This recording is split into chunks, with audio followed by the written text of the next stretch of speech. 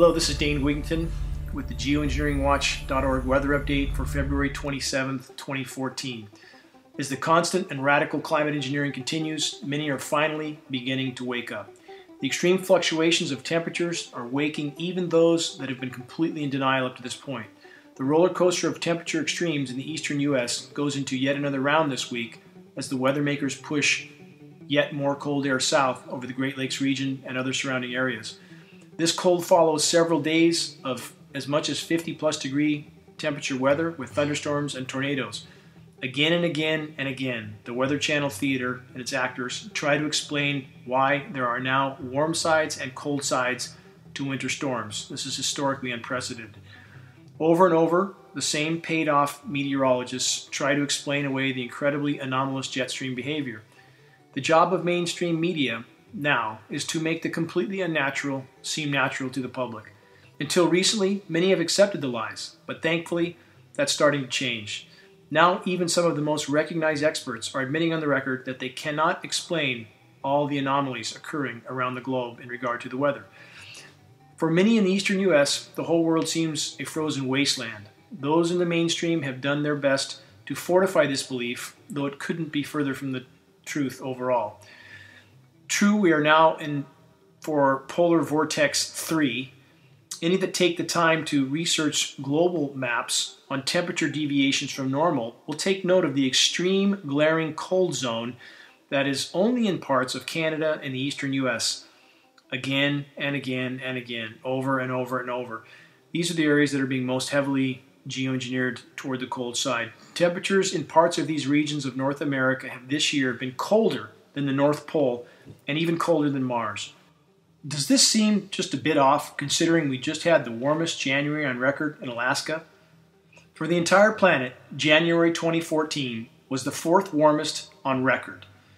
This was the case in spite of the fact that everywhere we try to examine temperature readings, the, quote, official temperatures are now routinely being underreported by as much as 5 degrees. Let me say that again. In regions where we have tried to verify the, quote, official temperatures for the day, we have seen the official temperatures underreported by as much as 5 degrees. What does this mean? It means that our planet is much warmer than we are being told, and official agencies are quite literally lying about this fact. The climate engineers have kept the parade of engineered snowstorms and manipulated jet stream cool-downs trained over the same locations over and over in order to create maximum media hype and maximum confusion in the population. Should it really be colder in parts of the lower 48 than the North Pole? Should the temperatures in many locations fluctuate some 50 degrees or more in a 24-hour period for the daily highs?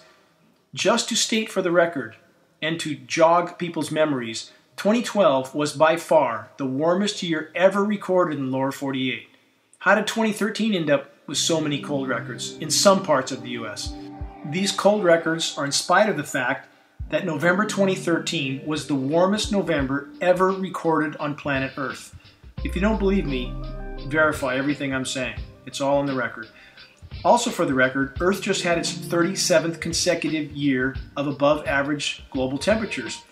Yet another record to take note of. We just passed the 346th consecutive month of above average temperatures on planet Earth. Let's keep going on this. The Sochi Olympics were the warmest ever recorded. But what about down under? Is it cool down there? Well, no. 2013 was the warmest year ever recorded in Australia, by far. It was so hot that the meteorological maps had to change their color codings to reflect the never-before-seen temperatures.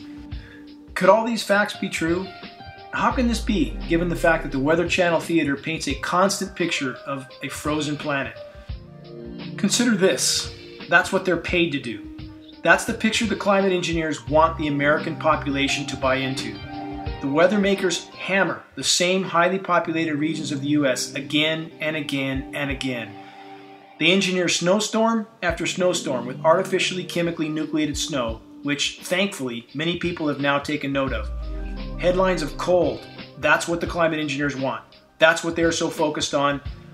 The most populated regions of the U.S. that get hit over and over. That's the story the totally controlled mainstream media puts out. Does the media cover the rest of the planet that is constantly at far above normal temperatures? No, almost never. does the media mention the fact that as of February 15, 2014, the Arctic ice cap is again at all-time record lows. Absolutely no coverage of this. What about the massive methane hydrate releases now occurring in the Arctic, which have all the potential to end life on Earth many times over? Not a word about this dire situation. And what about the brand new cloud types that were only first identified in 2009? Didn't anyone look up before that time? I'm speaking of undulatus asperatus, a type of cloud not noted before 2009. Again, how can this be? On the 25th of February, undulatus asperatus clouds were noted in Georgia. Amazingly, new types of clouds have been identified in recent years, many new types. Doesn't anyone question this? How are we to believe that these, quote, new clouds were always there and no one noticed them before? Clearly, there are many atmospheric anomalies that are now the results of the unbelievably engineered climate. How has the corporate media altered reality on other aspects of weather reporting?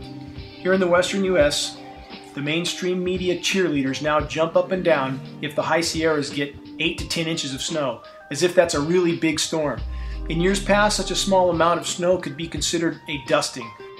In previous decades, the Sierras would commonly get storms that measured snow in feet, not inches. Californians are fed lie after lie after lie from the media about the drought being a part of a, quote, natural cycle.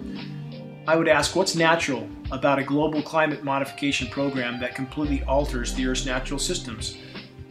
What is natural about the drought-creating effect of these programs? What is natural about having our skies sprayed full of highly toxic metal particulates day in and day out?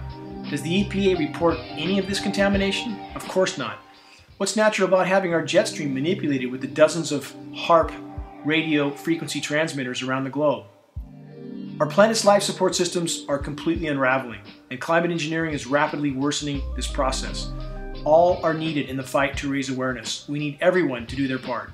If we can awaken a critical mass of the public to the all-out assault they are being exposed to, the geoengineering dominoes will begin to fall. This is Dane Wigington with geoengineeringwatch.org.